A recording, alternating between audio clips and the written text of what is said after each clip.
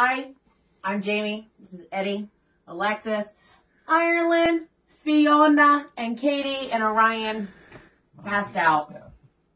But we have love for our event calendar reading.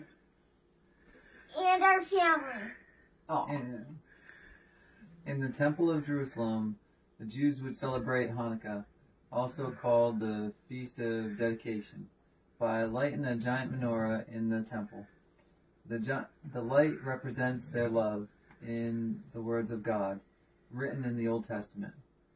The lamp of the menorah are each lit by a flame called a shamash, or servant light, especially for that purpose.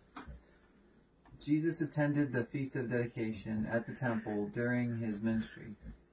As the menorah was being lit, he declared, "I am the light of the world." Jesus came as a servant to bring the light of life to the world because of his great love for us.